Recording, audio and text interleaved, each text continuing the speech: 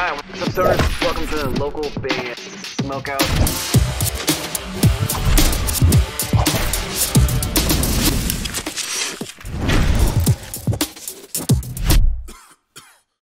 Just one more time. Please properly introduce yourself. Let us know whereabouts in the world you are, and plug or promote anything you'd like. All right. I'm Blightmind. As you know, I'm a hard of hearing rapper. I had lost my hearing since I was 15 months old as a baby. Which most people don't know what a spinal meningitis is. It's actually you have like a disease from your spinal cord, your brain, and I named myself Blightmind only because blight actually means disease in a form of plant. And when you have, your mind as a life itself, and that's why I came up with this logo, is because blight is inside the mind, and we all as people have a disease in our mind. Fascinating. I didn't realize there was that much thought into your MC name. When did you start rapping though? I started rapping about probably, I want to say about 5 years ago. 5 years ago? But I've always been into music, actually. I've always just, I dug into music since I was like 10 years old. So. Why 5 years ago? What occurred that made you just want to pick up a mic? I think it's just mainly because, I saw my brother playing guitar when I was a really young kid. And I was like, oh, that's really cool. But then over the years, as it picked up, I've just developed this big love for music. And I was so passionate about it because it's like, I look at, my hard of hearing disability that I was like, I wanted to show people that I can do this regardless, of my disability. That's awesome. And that's what made me wanted to do this. And I always have something to write about. I always have something to tell people, I deal with this and this is my story. And I want to tell people about what I deal with. I think that's awesome. I think that deserves a hell yeah for sure. Yeah, hell yeah. For sure. How did you, you and Edjos do a lot of music together. I believe you actually come from the Stay True Music family tree, if I'm correct. But how did you first meet Edjo? This is really weird because he had actually the same guy that shot my music video, and I kind of contacted him. I said, hey, I really enjoyed your song Tiptoe, and I was like, oh, that was really bouncy track, and I kind of just was like, hey, I'd like to collab with you someday, eventually at some point. So we ended up talking, and we were discussing about like everything. I told him that I've had this disability, and then when I showed him my song Finding Myself, he was like, wow, that was actually a really good track. I really love that track. And that's how we started to like connect. And he told me that he has a form of autism, and I was like, wow, bro, let's do something. And that's what made the song that you have right now is Overcome, and that is basically about that whole point of view of overcoming something. I want to start with this one as the first one we're going to play. Let's get it started. Overcome, which, by the way, you have to be a Lost fan to come up with a video like this. Yeah, for sure. Yeah, because like that's such a great show. Like, it's one of the best ever made. So. I hated the last episode when I finally understood what was happening. I hated that episode, but I've still watched the whole series like 4 times. It's that good. Such an epic intro. Oh, I know. It was one of the best moments of my life, just doing this part. Like, where is this shot at? Crazy time. Oh, this was actually shot in Lake Ontario. And okay. That day, I tell you what, when I acted this part out, I was so cold when I got out of that water. It was freezing. all for the scene in the shot though. Who's another like, I don't want to say unknown rapper, but not a household name that you want to collab with next? I actually started talking to this female singer actually, and she is actually from Tennessee, and she's actually very talented, and she has a lot of potential. And I was like, she actually came to me and she heard my music and she was like, "Hey, let's collab." And I was like, I am so down for it because that potential you have for your vocal is just so precise. Would you ever consider collabing with someone outside of hip hop, like a rocker or like having like an EDM section in a song, like featuring a DJ or something? Would you ever go outside the box?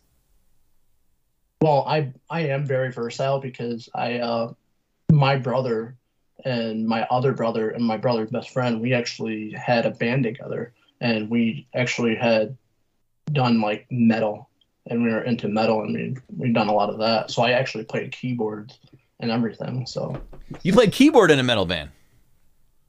yep. That's awesome. What was the name of the band? We actually had it question the day, but it ended up someone messaged us about us and then they were like, "Oh, we already have this name." So we ended up changing it to Hope for the Best because no matter what in life, you always got to hope for the best. There you go. Why did you write the song "Let Go"? This song was actually written probably about a year and a half ago, and this was actually during the time during like personal things I was going through with my own father, and I've dealt with narcissists, people, and my father was one of them, and sadly, this came out to it sounded like more of a breakup song, but in some terms I made it to where it did sound like that, but it was intentionally supposed to be like I'm trying to let go of certain things that triggered me or made me feel a certain way. And that's why Let Go came up to be like, no matter what, anything in this life is very temporary. That I had to take that moment and there's going to be a time where you're going to have to let go. I can dig it. It's a good explanation. Do you use the same director for every video, or do you kind of jump around with who you work with? You'll be surprised. Actually, Edjo actually shot this. He shot this one. Yes, he actually did. He shot this for me. I said, "Hey, bro, let's get together." And then I just taught him how to use my camera. I actually have my camera right here. I actually showed him how to use my camera, and I guided him through, and he caught on quickly. And I have a gimbal and everything, and I showed him how to do it. And we ended up doing this at the guitarist of Promises Unsaid's house. So we. Oh, cool. Is that Jaden? Yeah, Jaden. Okay. Chad's asking, do you shot one of Edge's videos too, right? Yeah, I actually just shot one for him recently. He does have a single called Death Note coming, and I'm actually working on that right now.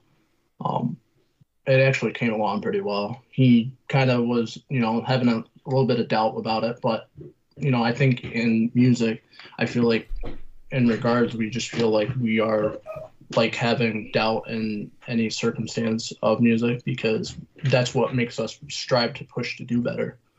Definitely. So. All right, it's time to have some fun. It's time to have some fun, Pedro. First, are you down to review some bands with me? It could be any artist, any genre from anywhere. And are you down to do some trivia? Oh yeah, I'm down to react to any of them because I love to hear music. It's one of my things I love doing. So excellent. Of course. First, regarding trivia, though, give me a second to look up something because my job is to try and stump you. What would you say is your strongest knowledge in film or television? You know more about this movie or movie franchise or TV show than any other thing. You're not going to get this question wrong if I ask you something about it. Ask me that question one more time. I kind of like. So, example, you know more about Star Wars, Harry Potter, Simpsons, American Dad, literally anything. Dexter, Breaking Bad. What have you seen every episode of? So you know a lot of knowledge about this topic. I would say probably Lord of the Rings. I really enjoy Lord of the Rings. Lord of the One of my Rings. favorite one. Yeah. Okay, cool. Give me a second to look up some trivia for you, and let's go ahead and throw on. I believe this is Dead in the Water with All right. with disclaimer. Here we go. That's kind of cool. That's not too bad. Dead in the that's not Water. bad at all. I like. It's kind of a different style beat too. Your question, by the way, is going to be about the Two Towers, specifically Lord of the Rings, the Two Towers. Here we go. Two Towers. Oh yeah, that's always the best. When Frodo asked Sam what they had left to eat, what was the only food that they had left? They had bread, actually. What kind of bread? What was the name of the bread? Oh man, now you're really getting really deep with this one. I'll still give it to you, but I just want to see if we can get it. It starts with an L. Oh man, jeez. Yeah, it's been a while since I've seen Lord of the Rings, but that's always been my favorite. So Lemba's bread, but I'm still gonna give it to you because it was bread. But yeah, yes. Mac, this one was for you. I forgot to take the shot. I'm sorry. Let's see. Let's go ahead and throw in Lemba's bread. I wonder what that tastes like. Let's go ahead and throw in. Let's throw in Set It. Let's do SOS today.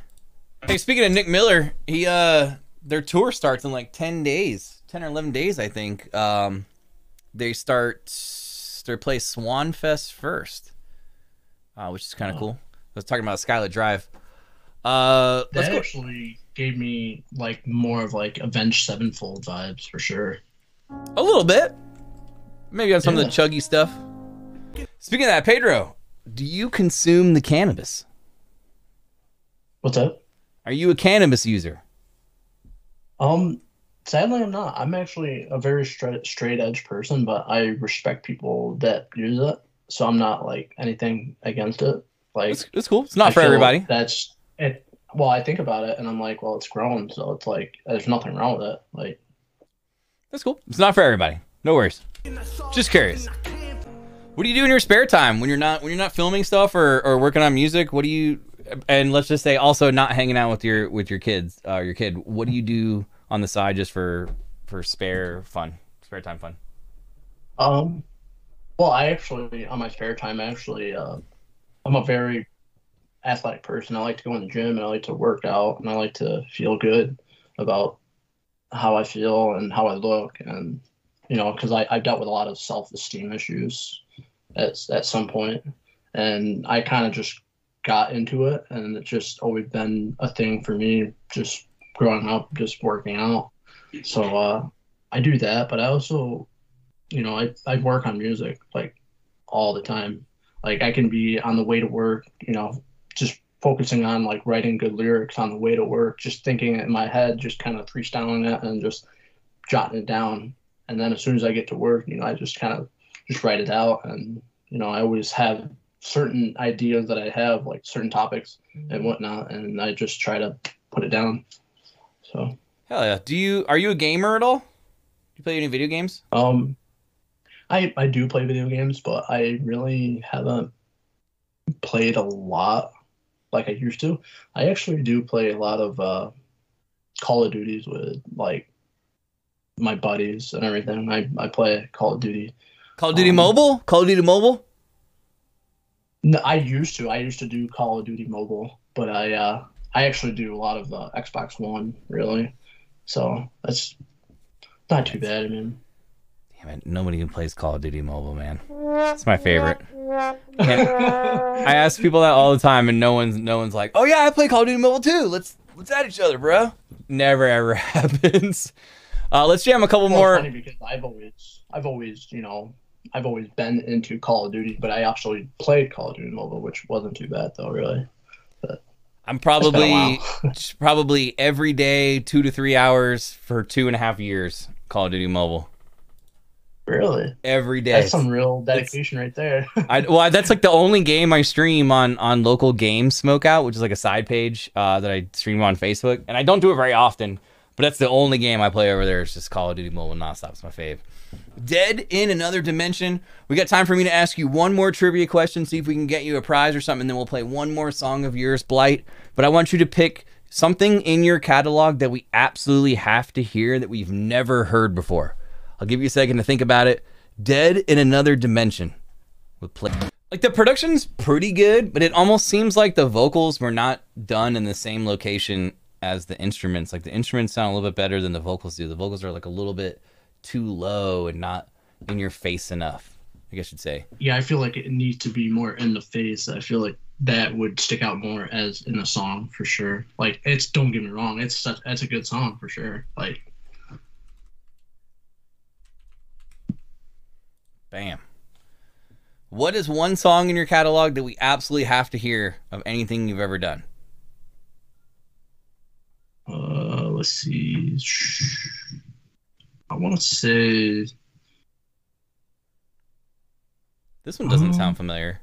I don't think I've ever heard this one.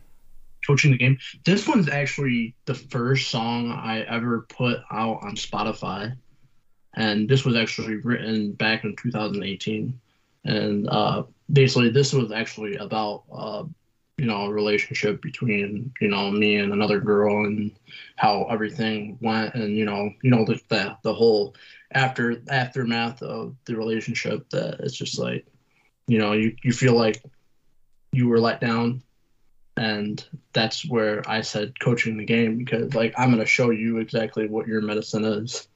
So let's check it out. Coaching the Game, the first track he ever put out on Spotify. I've never heard it.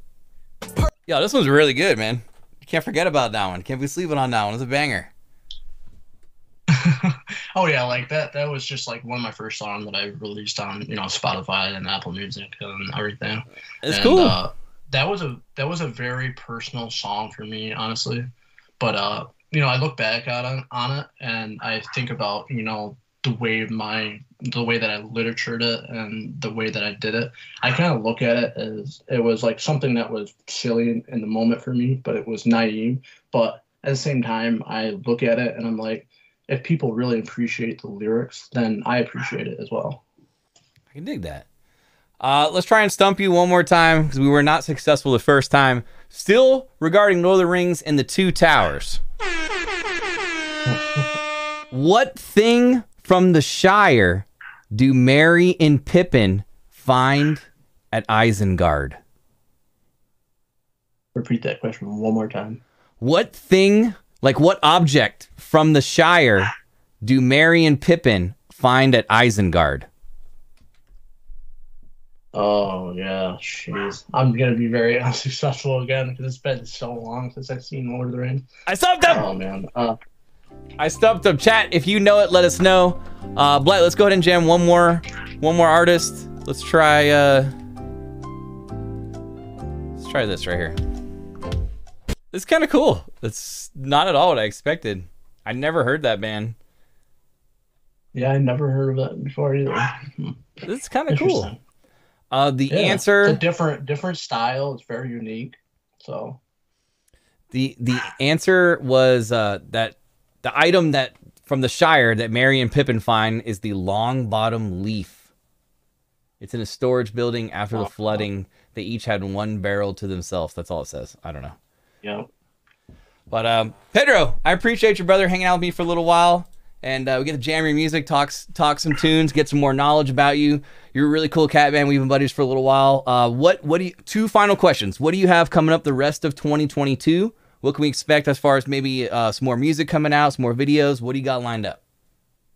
I actually do have more music coming. Actually, I actually am shooting a music video for a new song of mine. It's called "You Won't Take It From Me," and basically the song's about is like talking about like in reality of like the 9-to-5 job that we all live in society, and how we all have a dream, and it's something that we're not going to allow all these little things just take this away from our dream, and we all need to have dreams because this is where our hope is. So. My final question for you is, I ask everybody this, what is a piece of advice that you can tell us that somebody has told you in your career that has significantly impacted your music career? Or maybe a mistake you made that you don't want others to make? Well, that's a very good question. I am going to say that regardless of anything or any situation, I'd say that if you have a disability or anything like that, don't let that be a challenge for you. It will be a challenge, but don't let it be your challenge. Be better than what they tell you in the way that you perceive yourself. AKA overcome. Yeah! That's what I'm hearing. Yep.